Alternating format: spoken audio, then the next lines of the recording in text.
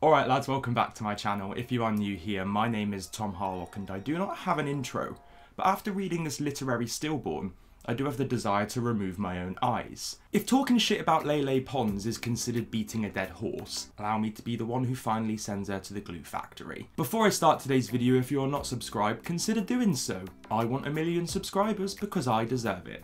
If you're not quite sure who Lele Pons is, I've made a video on her in the past, so make sure to check that out. But essentially she is 1, a Latina, 2, an Instagram comedian who is also a Latina, 3, the internet's favourite punching bag, within good reason, not because she's Latina, but she is, just in case you forgot, Latina. After posting vines, Lele made her way to YouTube and music, and all of that is pretty shit. However, her final insult on my senses, Lele's final solution, surviving high school, a novel by Lele Pons and her ghostwriter, but Lele Pons, starring Lele Pons, the Latina, perfectly captures Lele Pons' infectious and genuine personality. Oh wow, what a crazy and incredible review. I wonder who left that. AOL. In this funny, fresh and lovable novel, Vine superstar Lele Pons teams up with #1 New York Times best-selling author Melissa de la Cruz to bring her fans a rollicking ride through the high school years. Lele's novel retails for $11.99. I think I paid about £8 for it. Wish I got a Big Mac. Regret that decision for the rest of my life. From the Vine star with more than 11 million followers. Honestly, this book is exactly what you think it's going to be. A pile of absolute wank. Honestly, I read a lot of books. I've read a lot of books in my time. I'm an avid reader. I'm a literary giant. However, I have never read something more full of shit in my whole entire life. I read this book twice this weekend, and I listened to the audiobook twice because I wanted to make sure that I wasn't missing any details. See, the first time I read the book, I wasn't quite sure what the plot was actually about, or I thought I missed the whole entire point of the book. I didn't. It just turns out there isn't one. It's literally 250 pages of shit. I'm so sorry, trees. Whoever did this to you, I am so sorry. This was a tree. This was actually a tree. This was something that like, gave us life and like, helped us out in a lot of ways. This is going to drive people to suicide with how fucking dull it is. There are 2 benefits this book has given to the world. 1, stroking Lele Pons' massive fucking ego. 2, any writer out there who was thinking, I'm a bit shit. I'm never gonna get published. If this can make its way onto bookshelves, you can do anything. I could take a shit. I've just spat in this piece of paper, yeah? This has more literary meaning than this ever will. Ever will. In the grand scheme of things, I may have put 20 quid in Lele Pons' bank account. However, I am extremely happy with the audiobook because Lele Pons reads the prologue. So instead of me describing what this book should be about, let's listen to this batty bitch talk about it. Simon & Schuster Audio presents Surviving High School, a novel by Lele Pons. I shall now tell you how I came to be truly Lele, a person I love for better or for worse. I was born in Caracas, a major city in Venezuela. I found that I knew how to make people laugh. Who the fuck's lying to her? Speaking to others using words was a weakness. Words are your weakness? I absolutely couldn't fucking tell. No, give me a clue, Lele! Honestly, please inform me about how terrible your word... I have fucking post-it notes, bitch. I know your words are terrible. So, that is the story of how I developed my Lele essence. What follows is the story of how I survived my first year at Miami High, and how I got to share my message with almost 10 million followers. I hope you enjoy it. No. XO, Lele. Shut the fuck up, Lele. You know what you're doing. You knew this was torture. Lele, honestly, I have never met a girl that wants to fist herself so entirely and so hard. Underneath the heading of every single chapter is the amount of followers that she has. You see this? Chapter 1. 0 followers. I'm just a lonely girl from Caracas. I don't know anything about the internet. 60 pages in. Chapter 10. Parents' idea of cool. What's that underneath it? Oh crikey, it looks like a follower account update. Chapter 28, 4 million, she's every chapter. So the beginning of chapter 1, as I said, Lele thinks she's the most special, quirky, different girl in the world. The first thing you need to know about me is that I wasn't always the gorgeous, sexy, cool, breezy blonde you know today. I know. It's shocking. No, I hear you disagreeing. Lele has always been perfect. Well, you're right. I have always been perfect. But that's another story for another time. No, it's not. That's the story of you being perfect is... And I know what you're thinking. It's a novel. Don't take it so personally. This isn't Lele. Okay, well, the main character's called Lele Pons. The parents are named after her parents. And it references Josh Peck. Do you guys want a Josh Peck reference? She meets Josh Peck in this book, so it sounds like it's a real version of her life. However, Lele describes it as, this is a novel and the character Lele Pons is based on the real Lele Pons. But it's not her exactly. And the stories in this book were inspired by Lele's life and her vines. But this story is made up. This is not a memoir. It is a fictional... Why am I speaking like Marina Joyce? It is a fictional memoir, if such a thing can exist. Why not? So this book was sold on the premise of it being about a young girl's first year at a public high school. Ooh, Lele's a quirky and wacky Latina. Will she survive? Will this spunky spirit survive her first year at Miami High? I wouldn't have minded. I wouldn't have minded if this book was just like a Mean Girls parody-esque book where it's like, ooh, yeah, I'm quirky and I'm different and I'm from a different country. I don't speak the language and I don't know if I'm gonna fit in. Ooh, love interest. Ooh, I go from the loser to the big blossoming. So I wouldn't have minded that because you kind of anticipate a certain level of cheesy shit when it comes to these stupid YouTube books.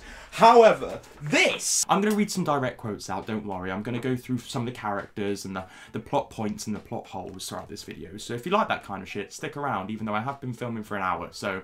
You've probably been stuck around for a bit. Where do I begin? I don't want to begin. With any book, so say for example, the Bible, I start with... This is Lele's version of the Bible! She starts with 0 followers and she's like, nobody knows me and nobody trusts my... Lele Pons has rewrote the Bible. Is there going to be a religion? I hope there's a fucking religion. Instead of Sundays going to church, we just jump in the pool and talk about how much of a Latina we are. You walk in, there's someone on the organ playing Gasolina by Daddy Yankee. I'm a convert. So this book is sold with the premise that the plot is, I'm Lele Pons and I'm a quirky Caracas girl from Venezuela and I'm here to tell you that I'm new at Miami High. Will I survive my first year? I wouldn't have minded the plot if it was like that, by the way. It would have been shit and boring, but I wouldn't have minded it because at least there was a beginning, middle and end and there was like a narrative for me to follow. Maybe some fun and interesting characters for me to relate to. This book has nothing to do with surviving high school in any instance. Yeah, she may be in a high school and the whole start of the book may be her moving to a new high school, but it's not about her conquering her internal fears or maybe finding a love interest, getting some best friends and struggling with her grades but overcoming it. You know, I'm an ugly duckling and now I'm a Caracas swan. It's none of that. It's about Lele Pons and her rise to stardom and everyone else kind of dealing with her being a cunt. If this book wanted to be honest, the back of it would say, Lele Pons slowly rises to fame whilst attending a school. Will this spunky Caracas Venezuelan princess ever shut the fuck up about how many followers she has? Spoiler alert, she can't. Every chapter starts with how many followers she has. There's a few other characters in this book, such as Darcy, who's Lele's best friend, kind of, even though Lele fucking hates her. Every other line in this book is like, oh yeah, you look so pretty, Darcy, and the next line is, Darcy's an absolute cunt. They have a weird relationship, and every time Lele mentions Darcy, it's talking about how she's the only African-American at the school. This is how Lele describes her and Darcy meeting. The bell rings, and I've never been so excited to get back to class. I notice a kind-looking African-American girl walking back on campus with impeccably braided hair and indisputably nerdy glasses. This book is full of plot holes from literally chapter 1. So chapter 1, day 1 of Miami High, 0 followers. Like 3 pages in, it talks about how she starts Vine and how it's such a magical experience for her, and how she started Vine in her old school and she has 1,000 followers from there.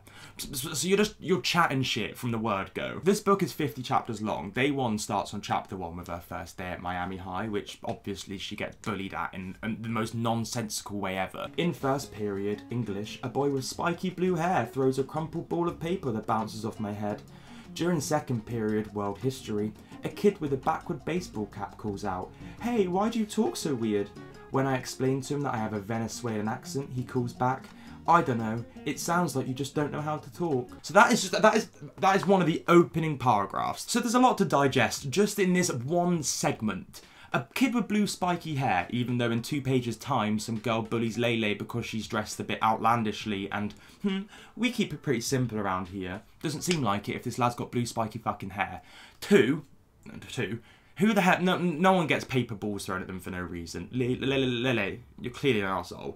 Number 3, is she ever going to not mention the fact that she's Venezuelan or Latina in a sentence? In 3rd period, calculus, a red-headed girl with glasses approaches me to say, "Everyone here dresses kind of more subtle, just so you know for tomorrow." I know what you're thinking. Maybe as a reader, I should be feeling sorry for Lele. She's getting bullied on her first day. No, I'm not going to feel sorry for Lele. She is an absolute unlikable cunt throughout the whole entire thing. In fact, there's no characters that I like. I've already discussed Darcy, her best friend. Let's talk about the love interest. His name is Alexei, A-L-E-X-E-I. This is how Lele describes meeting Alexei. A miracle in 1st period English. Mr. Contreras presents us with Alexei Kuiper, transfer student. There's really only one way to say this. Alexei is hot. Blue eyes, blonde hair pushed playfully off his brilliant forehead. Okay. Abs loosely defined behind his white t-shirt. He's James Dean for the modern schoolgirl. Throughout the whole entire book, you would have thought that he would have any redeeming quality. With him being the love interest, maybe he's super friendly and considerate and kind, and no, he's just an absolute arsehole. The first couple of pages are just about her struggling to find somewhere to eat at lunch, and oh, maybe I won't have any friends, but it's okay, I'm Lele Pons, I'm one of a kind, and that's why people don't like me. Every situation that could be in any way interpreted as a negative towards Lele, she seems to flip it around as to something where she's the most special person in the world, and that's why things are going wrong for her. Like I said, the conversations in this book are just so unrealistic. Let me tell you about some dialogue between Lele and her parents. So Lele comes downstairs on day 2, not wearing something as obnoxious as a white t-shirt and black trousers. "You look lovely," Mum says, filling my glass with orange juice. "I liked your outfit yesterday," Dad interjects rather uselessly. "It was creative, unique. I hope you're not going to let this new school squash your individuality." "Well, if it does squash my individuality, it will be your fault, as you are the one who sent me there." They give each other the famous look that says, "Well, that's our Lele," and that's the end of that. She couldn't just go downstairs and go to school. It has to be some kind of social commentary about how excellent Lele Pons is and how, she's just true to herself. She's never gonna change. And newsflash, if you're a cunt, change. Fundamentally, shift your ideologies and your belief if you are, well, if you're Lele Pons, but if you are an arsehole. Specifically if you're Lele Pons. We have the best friend and the love interest, but with any good book, you need to have an enemy, you need to have an arch nemesis, and this comes in the form of Yvette Ambaro. Why do they always have to have the full name when it's the baddie? It's always, that's Regina George. That's Yvette Ambaro. If Lele at the beginning of the school year went from, shy duckling, people aren't going to like me, I'm just quiet and I'm different, I'm from a different country, I'm from Caracas. Then she starts getting like, oh, I'm more popular now, people are accepting me for my flaws and maybe I can accept them too. Like, I would kind of understand it and I wouldn't hate it as much as I fucking despise this book. But the only development is, oop, I have no followers and I start fucking high school. Oop, I end high school and I have shitloads of followers, and people like me because I'm famous, and I don't give a fuck about grades. You think I need a fucking education? There are terrible messages in this book. The whole point of the book is Lele convincing everyone that she shouldn't care about school because being an internet celebrity is more important. There's this one part where she sets it on fire. So, her best friend, Darcy, gets an A in a test, Lele gets a D or an E, or she fucking fails the test. So Darcy turns around like, ooh, I got an A. Lele's like, ooh, I got a D. And then, I'm just going to read it to you. Where is it? Of course Darcy, who is sitting next to me, gets an A. Why's this girl got to be so smart all the time? I bet she even barely studied. School just comes naturally to her.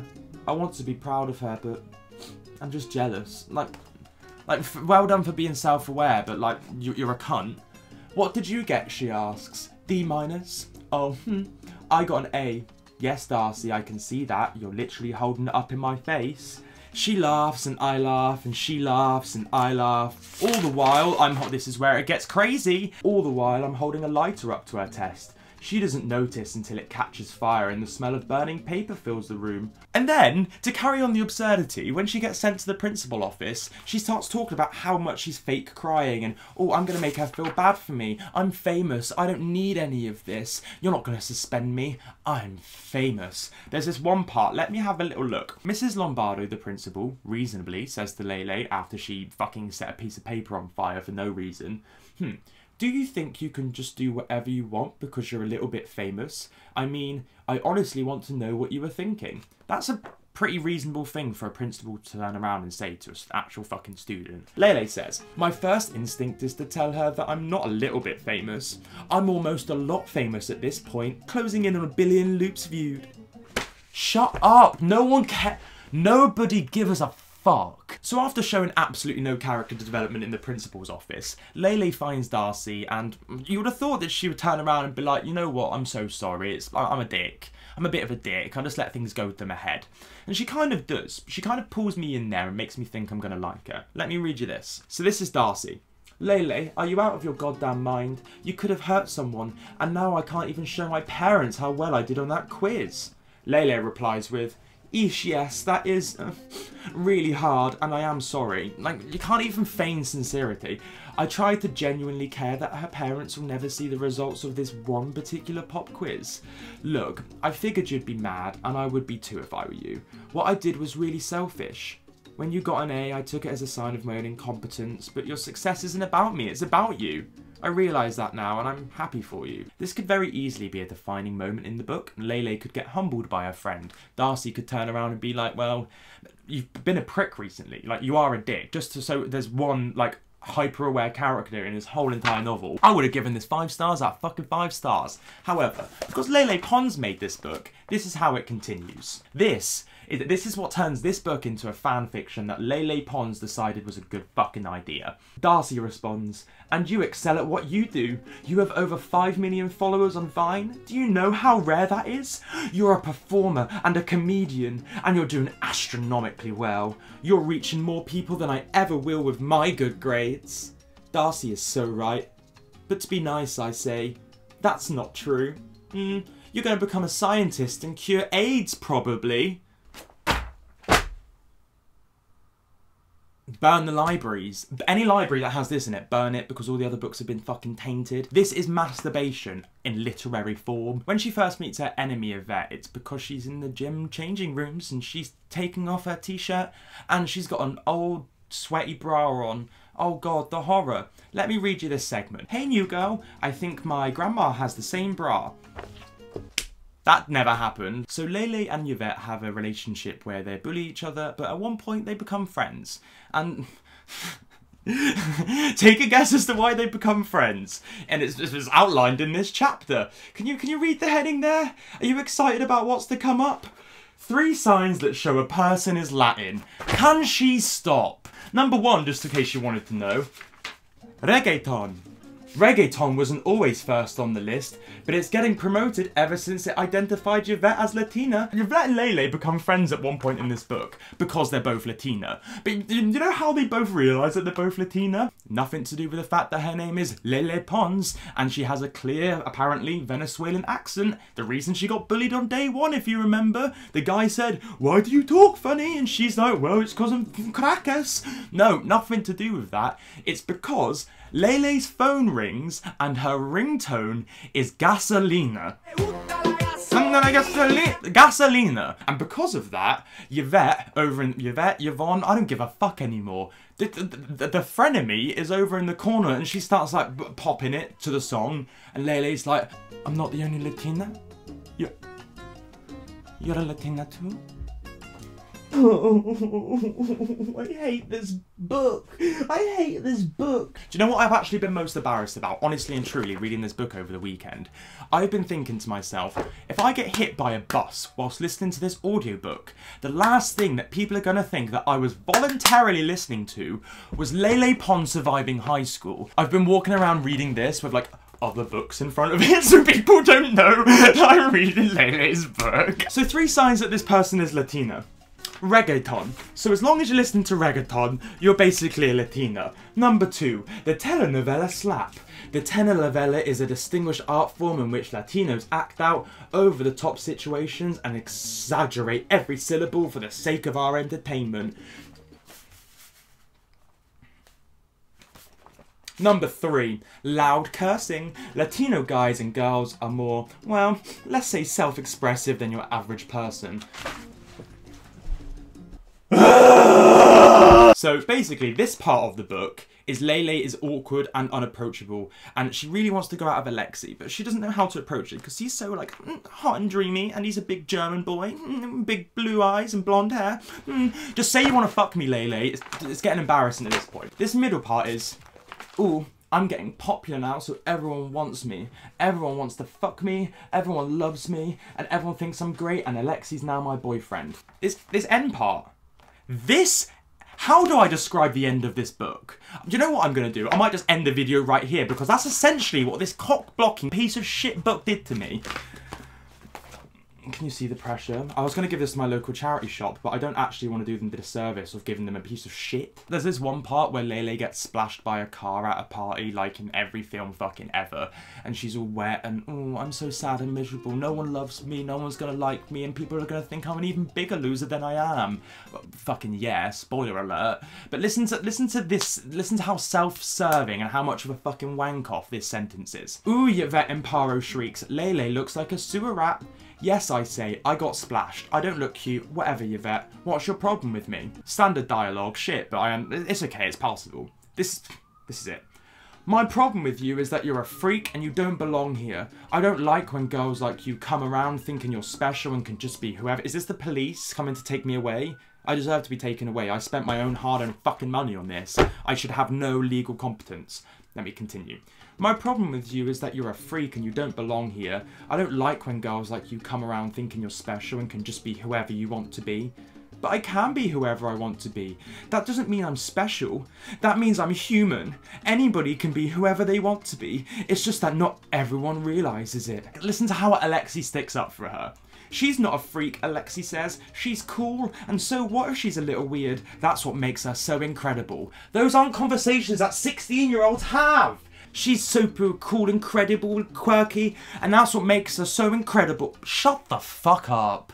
Shut up. At the beginning of the book, she describes herself as Lele 1.0, and then throughout, she's like, oh, now I'm advancing to Lele 2.0. Time for me to start wearing mascara. Oh, I've got my braces off. Oh, I'm Lele 2.5, until it all comes crashing down on her. Lele and her best friend Alexi split up towards the end of the book after a tumultuous relationship that really didn't involve doing fuck all. Like, their relationship and the dynamic between them two was the exact same when they were friends compared to when they were boyfriend and girlfriend. The only difference is Lele kept talking about her tits a lot more. Lele's a little bit heartbroken, but she tries to be mature. And this is right at the end of the book where I'm actually thinking, yes, come through, darling. Please give us some kind of development. Let me like you. I have not liked you for a single page. Let me like you towards the end. Absolutely not. She has to shit on my hopes and dreams, doesn't she? Like she does in every other aspect. To cement the fact that Lele hasn't learned anything throughout the whole entire book, towards the end she meets Alexi's new girlfriend, and she's called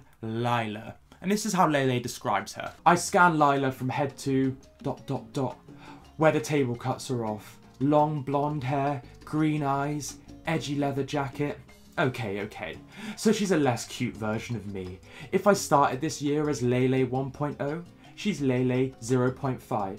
But remember, by now, I am basically Lele 10.0, especially with all the emotional growth I've done.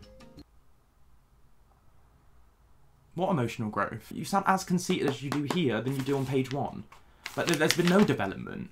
You've made me hate you more. How is that how can I hate you? Lele Pons, ask yourself that. You've made me hate you more. How is that possible? Let me read you the Josh Peck scene. Where is it? We're closing up towards the end of the book now, and Lele's at a Nickelodeon party. Hey, are you Lele Pons? Someone calls as I'm making my way back to the front door. I turn around and guess who I see? Josh Peck from Nickelodeon's Drake and Josh. I'm so starstruck that I almost forget to be mad at him for mispronouncing my name. Almost. Actually, I say, it's Lele. Drake. You're ridiculous. He seems impressed. Again, she's talking about how to pronounce her name because it's her only personality trait. Instead of Josh Peck just featuring in the book, maybe she wanted to drop a name in there that people might recognise. That's all well and good. She didn't even think of a unique and bizarre scenario in which Josh Peck is introduced. This whole entire part, oh, it's pronounced Lele. Oh yeah, well, your name's Drake, not Josh. Haha, that's the joke. That's a vine. That's an actual whole entire vine. Oh shit. Oh shit. Oh shit. My name's Lele. Oh shit. Drake. I can hear the sound effects and everything. Like So the final scene of this book, Lele and Darcy are hanging out. It's not an impactful scene in any way, but it should nicely tie up the book, give us a good moral message. Let me know exactly what they wanted to put across. So Lele does Darcy's nails, and just as she's finishing up, she knocks her over. And then when she knocks her over, she goes flying, she goes everywhere. She's such a clumsy bitch. Oh, this is crazy, this is wacky. We have to turn this into a vine, I say. When your best friend is the clumsiest human alive. Dope, she says. Do you think we can get it in 6 seconds? Let's find out. Every chapter ends with, oh wow, we should make this into a vine. It tries to be so deep about Vine, I can't. As someone who made Vines, like, don't get me wrong, yeah, it was all well and good, all fun, a special place in everyone's heart and all that shit. But it's not as deep as she makes it sound. She goes on about how Vine is a happy place, and it sounds stupid, but I just want to shut off from the world and express myself and create my art. She refers to Vines as her art so many times. So the final chapter of a book such as this should really summarise the key messages and the points, maybe any questions that the author wanted the reader to ponder throughout this whole experience. Let's see how this book is summarised. Not a lot can happen in 6 seconds. There's not much you can do. You can't write a song, or read a book, or pass a test, or complete a manicure, or clean your room. You can't cook a meal, or make a plan, or learn to drive, or write a letter, or save the world. But this year, I've learned what you can do. You can wake up, become alive, send a text, take a shot, make a friend and fall in love, fall in place, save a life, make a change, make a first impression, get a second chance. And most importantly, you can tell a story. I only need 6 seconds to tell a story, and as long as I have that, I know I'll be just fine.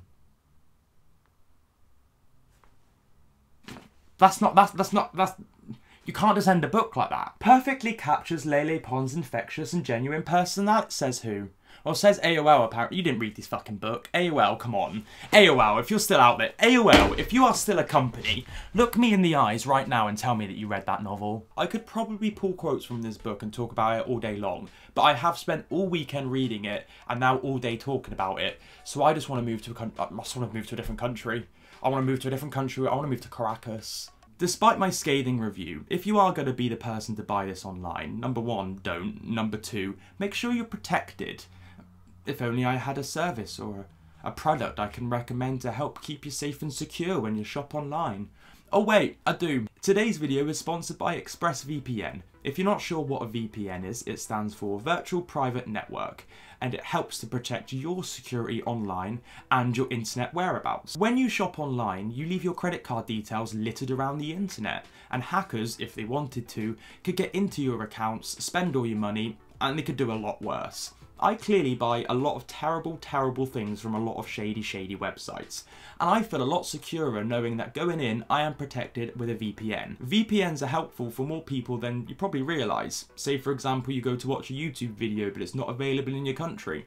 Boop, just put yourself somewhere else. ExpressVPN has tons of server options in over 90 countries. You can put yourself wherever you want to be. They also have apps for all your devices, whether it be iOS, Android, Windows, Linux, they can sort you out. It's also been voted the #1 VPN service by TechRadar. Not that you should, but if you need any more convincing, ExpressVPN works out at only around $7 a month. So to sign up, make sure you click the link in my description and again the link on screen. expressvpn.com/Tom Harlock. Thanks again to ExpressVPN for sponsoring this video. I really appreciate it. And thank you to you guys for watching. I hope you enjoyed it. If you want me to review any more YouTuber books, feel free to let me know down below in the comments. Let me know down below in the comments if you disagree with any of my opinions. I'm not claiming that I'm the best, biggest book reviewer in the world, but I do know shit when I see it. This is a pile of shit. Thanks again for watching. I love you guys. I'll see you soon and bye-bye.